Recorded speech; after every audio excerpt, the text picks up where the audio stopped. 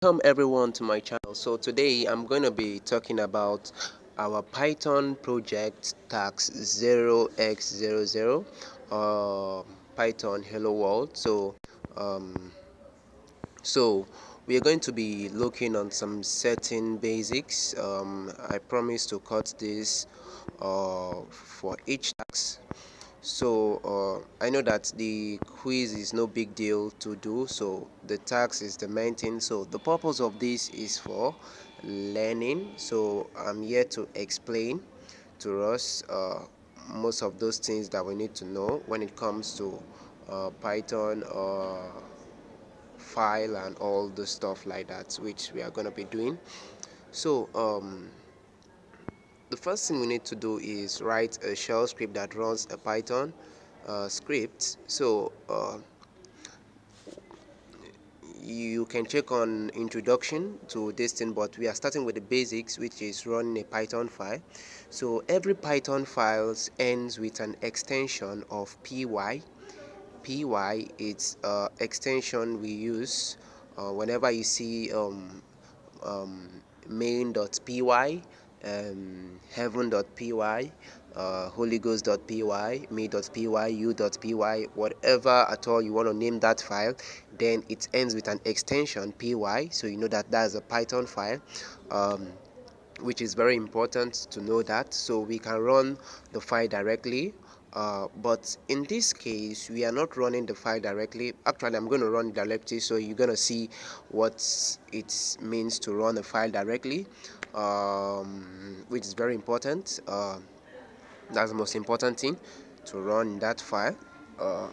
But in this task we are exporting whatever our code is, whatever the file is, into a variable and store it in that variable. So we're going to create a variable which is py file with $sign at the beginning. So that's what we're going to do. We are going to be storing it inside a variable called py file. So in variable there is a $sign there.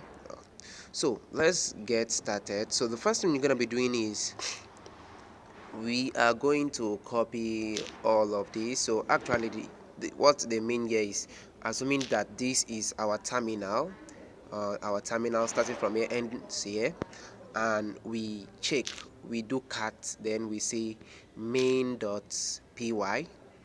So main.py simply means that inside the main.py, when you cat it, when you check what is inside the file, you are going to see these codes inside this box of code inside that file.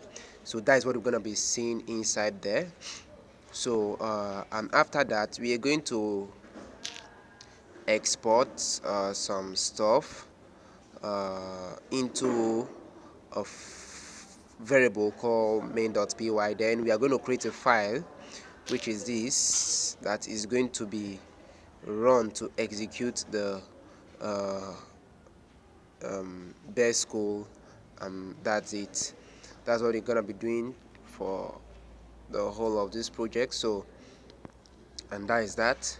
So the first thing is we are going to be creating a repository. So I'm not going to show you how to create a repo using your GitHub, so that is left for you, but my main focus here is just for Python alone. So I'm going to copy this. So this is my new repository that I've just created, so I'm just going to copy that for the repository. Then inside this repository we have a directory called Python 0x0-python-hello world. Then we should have a file called 0-run. So that's that. So without wasting much time, I'm going to open my terminal. So we start our coding. So I'm going to start a new session. So this is a new session. Oh well, let me go away from here and cd dot.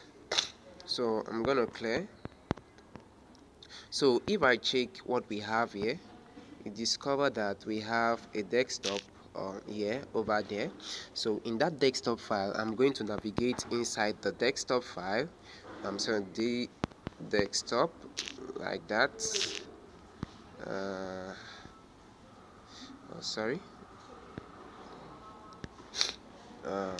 desktop like that. So I want to check what we have inside there. So I'm just gonna say ls. So we only have index.html and whistle. So I'm gonna remove everything there because I don't want those stuff there. So if we check again, we see that we have an empty desktop. There's nothing there. So I'm just gonna clear. So this is what we have. We are inside the desktop folder. So inside the desktop folder, I'm going to create what I just said, the repository there inside our desktop. So to create a repository, we say make directory. So I'm going to create a directory there. So I'm going to paste this there and hit enter. So when you say ls, automatically we have ALX high level programming, which is the repository we are working with. So you discover how you can link this to your GitHub repository. I think I have a video on that, or maybe later on I might decide to create another video on how to link your local to the one on the server, so that you work with your GitHub from your local machine, so which is very important. So I'm going to cd inside the ALX whatever I've created. So I'm going to hit enter. So when you check this, you see that we don't have any damn thing there. So the next thing that I want to be doing here is in this desktop slash ALX high level programming we have just created. I'm going to create another directory inside this. So I'm going to call the name. So let me go and see what I'm going to call that name. So I'm going to be calling the name 0x0. You can see this. I'm just going to copy that 0x00-python-hello world like that. So and that is what we'll be doing. So I'm just gonna say make directory like that, make directory, and I'm gonna paste whatever we have in there, and I'm just gonna hit enter. So if I clear my screen and check what we have there, you see we only have the first directory there, which is 0x00 python hello world. So I'm going to navigate inside that 0x0 python hello world that I've just created, which is this one. So if you have been this far, please make sure you smash the like button, subscribe to my channel. God bless you, and also share it. It's very important to your friends, to your group, and wherever you can share it. So the most basic aim here is running a Python file. So we are going to create a Python file which is going to be I'm going to use a Vim editor, so I'll just say VI or VIM, whichever one. So I can put there, and I'm going to create a Python file which is main.py like that, and I'm just going to hit enter. So this is my editor where I can type my code. So I'll enter my insert mode, then I'm going to type whatever that was provided here. So this was what that was provided, which is all this bunch of stuff here. So a Python 3 in a bin, we should look for a Python 3 to execute. Bring that in, that's a bash file. Then that means we are dealing with a Python file. Then the next one is print best code. So best code is going to be printed out on our console, so which is a very important thing to discuss about print. So just like echo that we have been using, just like printf and all those stuff. So this is going to be printing stuff to our console, which is very important to know.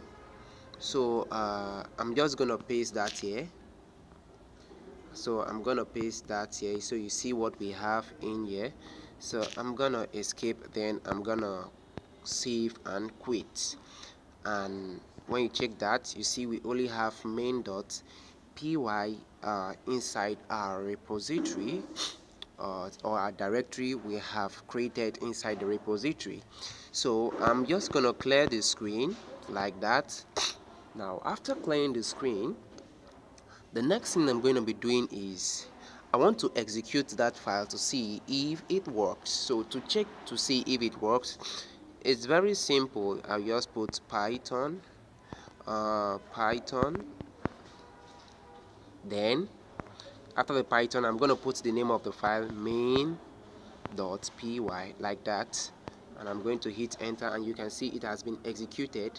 It printed best school. You can see that it printed best school by just putting a Python and putting main.py. Let me zoom out so you see the whole stuff there. Sorry. Okay, so you can see I just type Python, then the name of the file. So to execute any Python file, you type Python first, then after Python you type the name of the file, and whatever code that is there is going to be executed on the screen like this. So we have best code printed on our terminal. So that is that. But in this case, we are going to store whatever is the outcome of this main.py inside a variable called py file.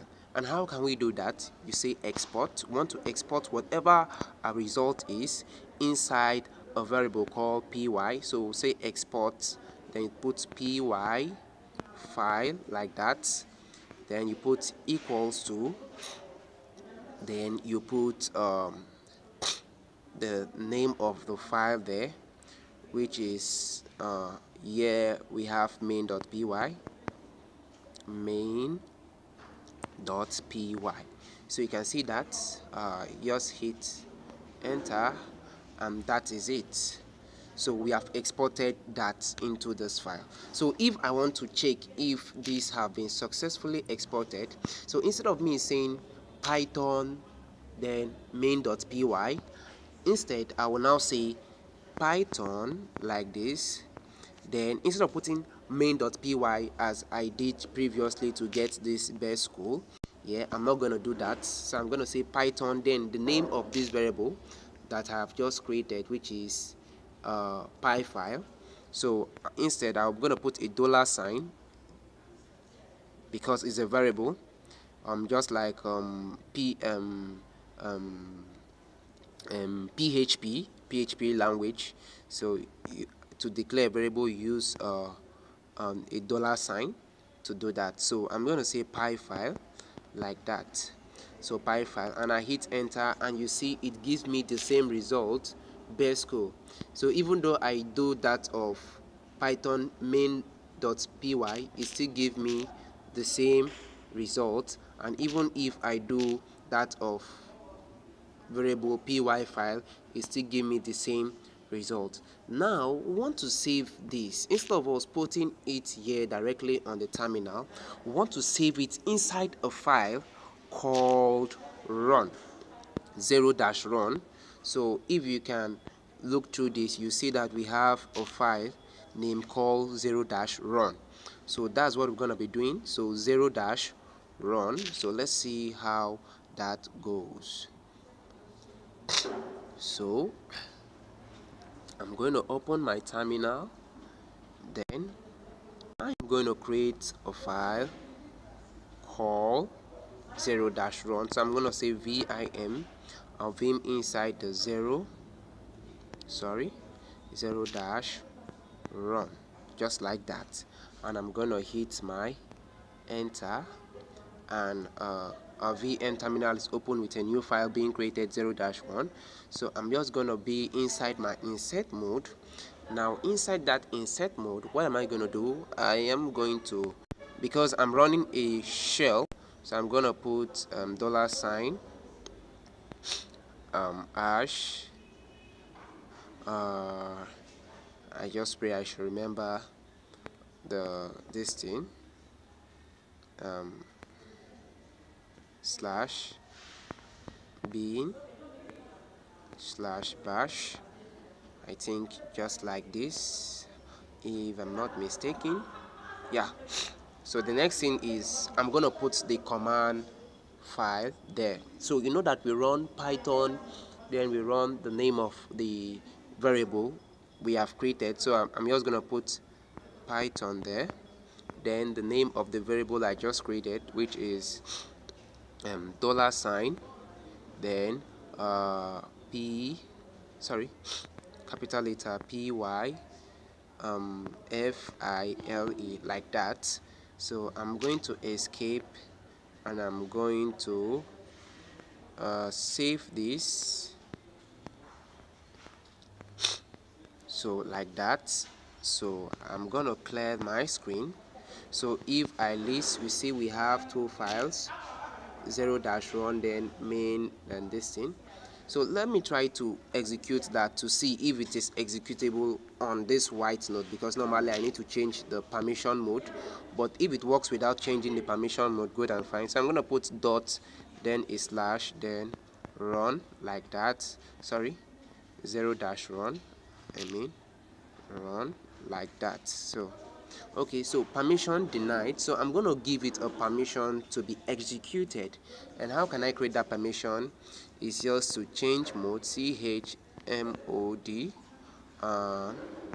change mode, users plus x. So all the user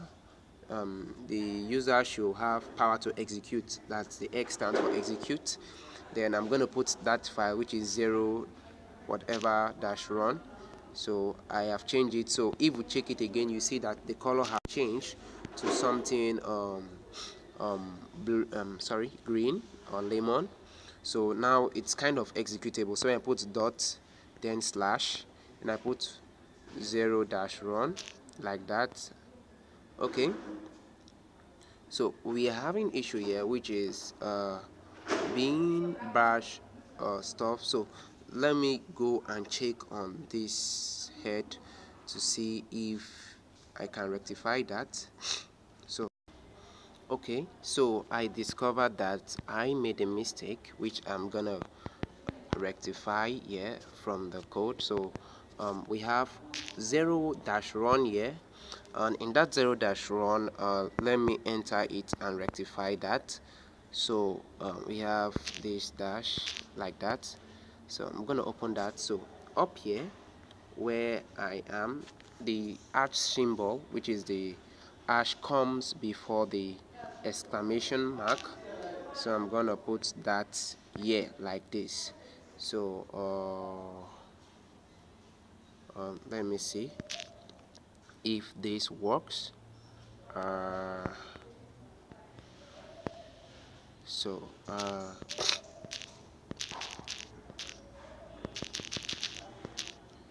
I'm gonna execute that again, dash slash 0 to see.